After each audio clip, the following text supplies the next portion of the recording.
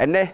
Ghana mampani na Adom Kwakufo ejina Greater Accra Regional Coordinating Council empanifo anemu na wapadwumadi ebe ho ntuma Operation Clean Your Frontage na chese prapra wankasa wanimu ene waboboa no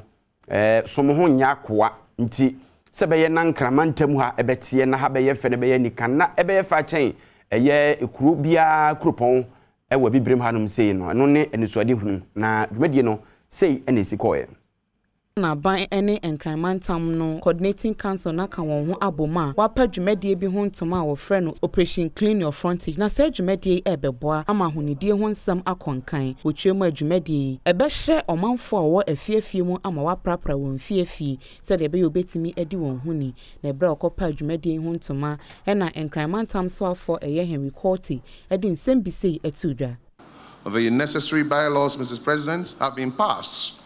by all the 29 MMDAs. The gravamen of the bylaw is that every house owner, occupier, trader, a business and institutions has a responsibility to ensure that the frontage of their premises and indeed their immediate surroundings are clean. Ghana man panyi ko dwumadi no ase a wo hwe se obetimi apa ho ntoma na ye fe na emumode ato Ghana fo nada enim se dwumadi a wa hya ase obi biara emban ne nsem no onye na tu esan se ebeboa ama enkran se de ye wo nani so ade hunu se opese ahanom eye biaya a eho ete no ebetimi abam. Challenge